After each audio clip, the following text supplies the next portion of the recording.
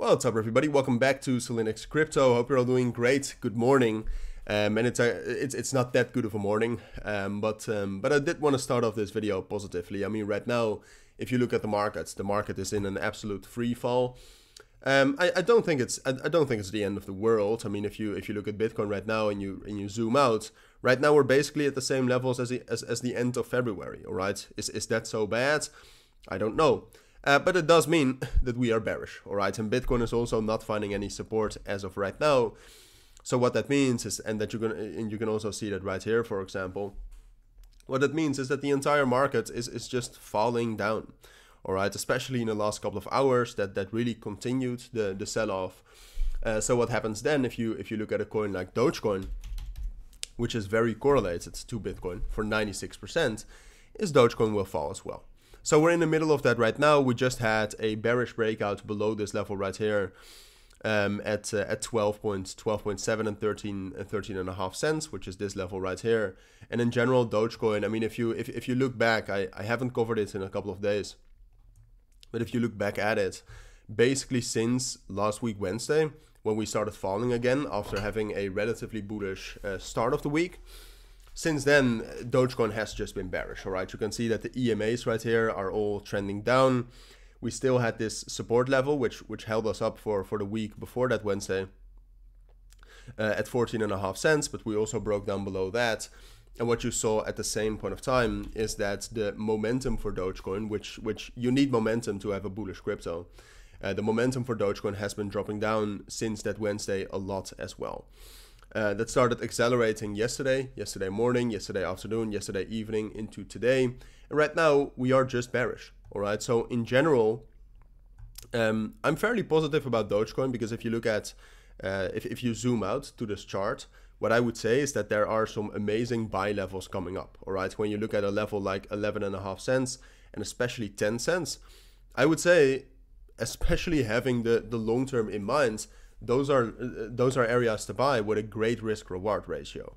All right, 10 cents especially, we have a lot of great support there, except for the fact that, or not except for the fact, but including the fact that 10 cents is a major psychological level. If you buy there, I think Dogecoin to $1 is still going to happen at some point of time. That's just a great reward from there.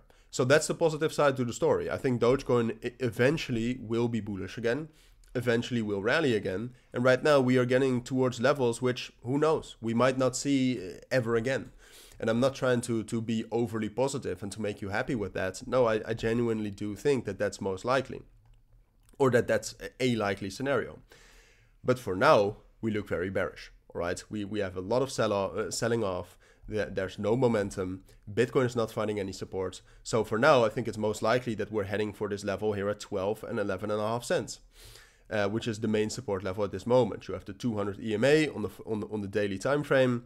If you look at 11.5 cents, that's technically also a very strong level. So what you need to look for right now is you should expect Dogecoin to keep falling, all right? So that it drops down to a support level like 11.5 cents, that it finds some support there, but that afterwards we will drop down lower. For example, down towards 10 cents.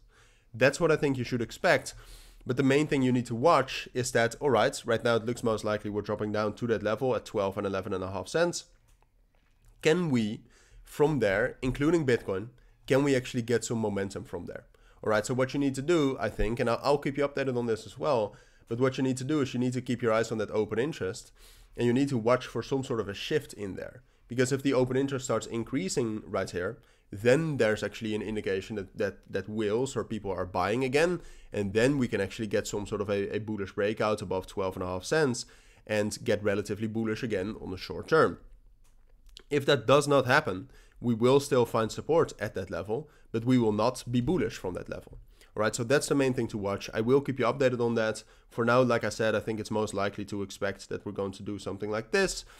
But keep your eyes on that momentum, all right? Keep your eyes on Bitcoin. If Bitcoin gets some sort of a bullish breakout, that will also mean that altcoins will follow. But that, for now, is what you need to know. So if you do have any questions, let me know down in the comments. But for now, thank you for watching. Take care and bye.